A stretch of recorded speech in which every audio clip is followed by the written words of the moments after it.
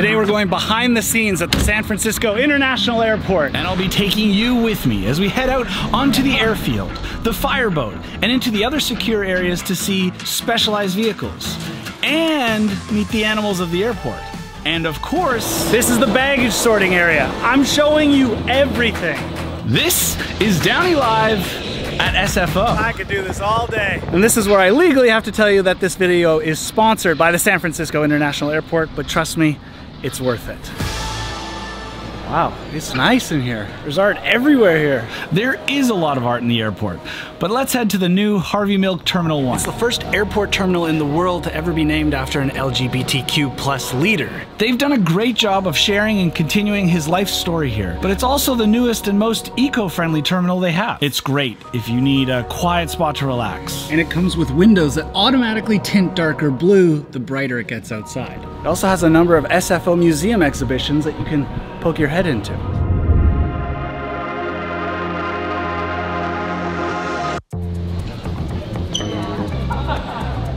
Robot coffee shop? All right, let's see how this works. Our order's in.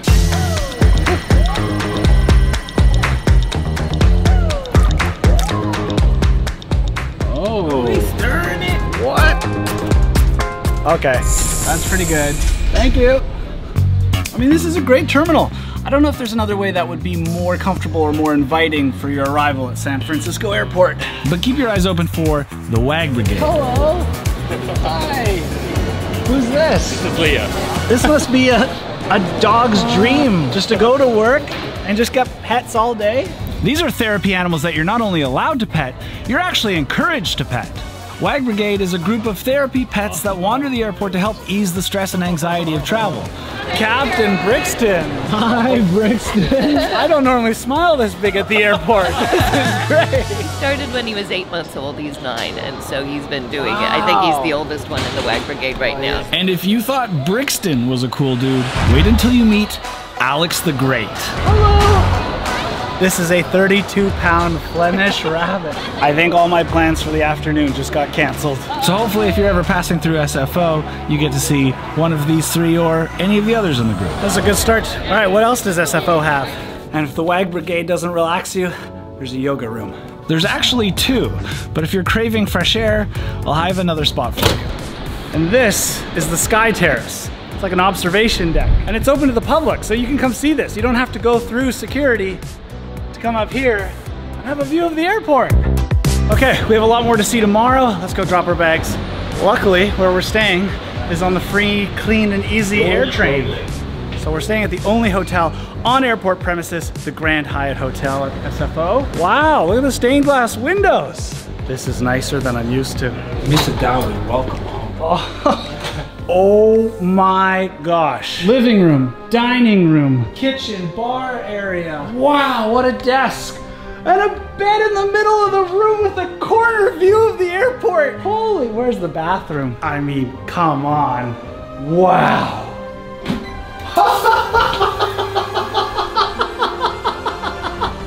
It's just me though.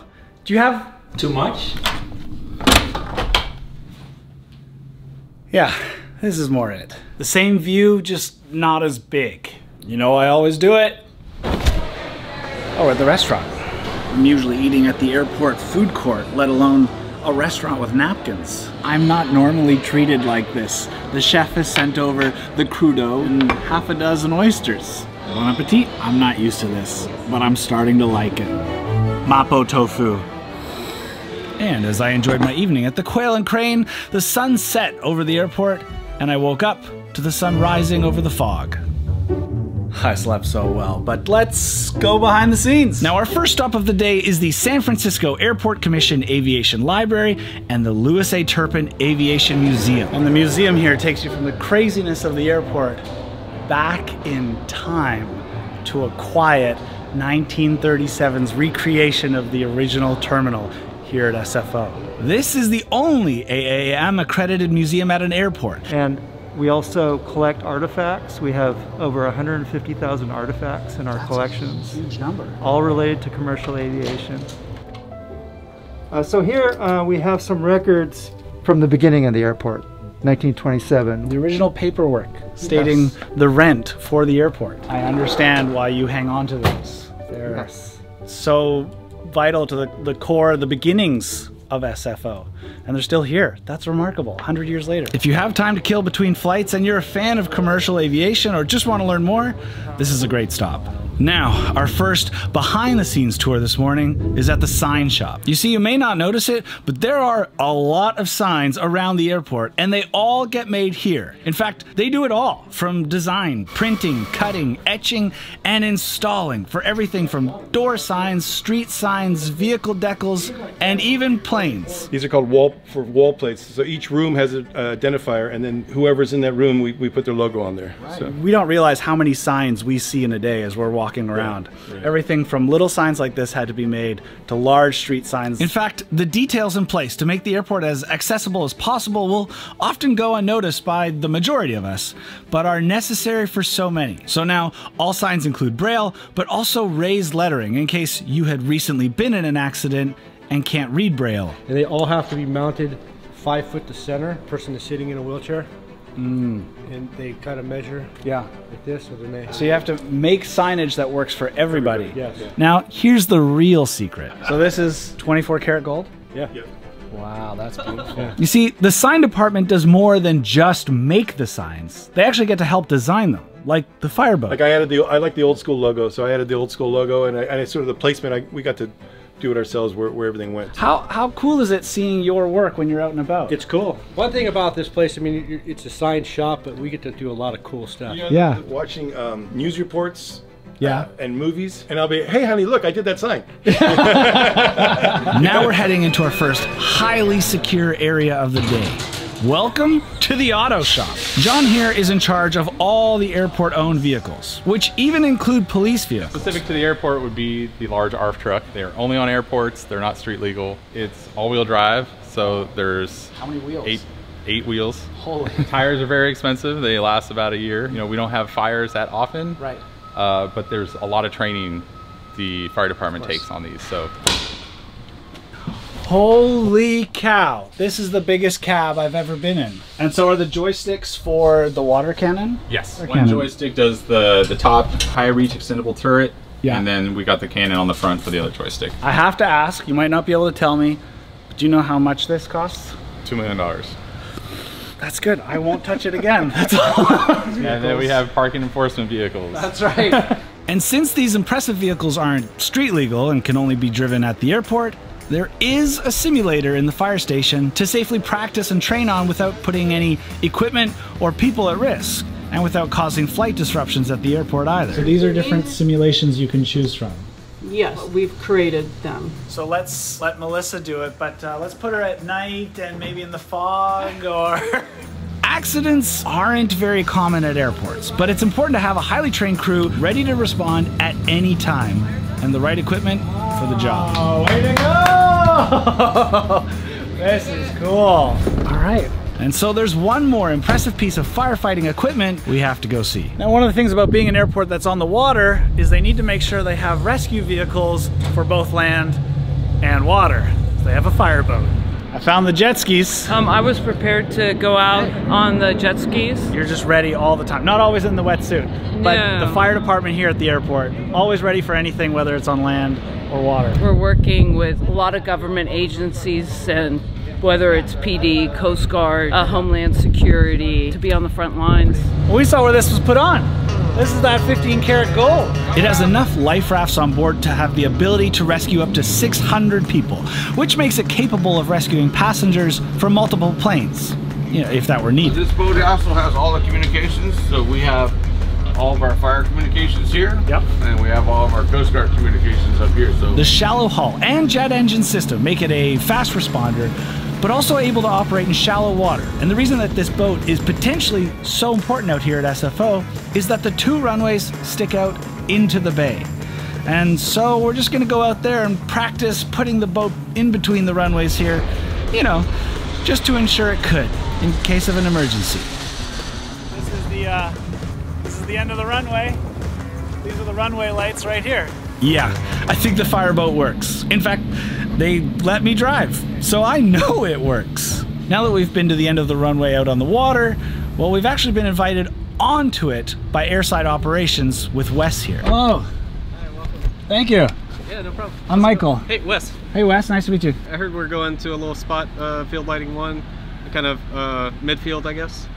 Great. Take us, Great. take All right, us where sounds you good. want to take us. Yeah. So airside operations is we're responsible for the safety and security of the airfield to provide and maintain a safe and secure area for aircraft to depart and land. Yeah, that's the taxiway right there, and that's the runway. Yeah, every day is a little bit different than the day before. Something as simple as picking up a potentially disastrous FOD off the runway or taxiways, or it could be working with the Secret Service and other departments to secure the arrival of any VIPs that may come to the airport. Great. Wow, you summed it up really well. What do you do? Just right off the top of my head, I didn't rehearse that. You're natural. Now, I always thought this would be a fantastic job, so let me see if I can do it. This is a lifelong dream come true. So SFO has 4 runways, 2 going in this direction and 2 going in this direction, so they can have 2 planes taking off simultaneously and 2 planes landing together at a time. It's a pretty cool system. That's SFO, and this is a KLM 777-200 landing.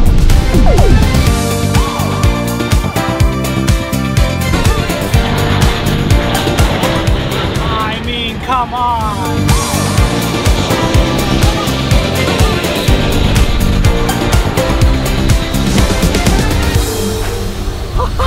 You know, I'm starting to think I might get too easily distracted out here, and maybe I'm better to leave it in the capable hands of Wes. Well, I guess the question is now, if we've been to the end of the runway, what tops this? So the last place for us to go see is where your luggage goes.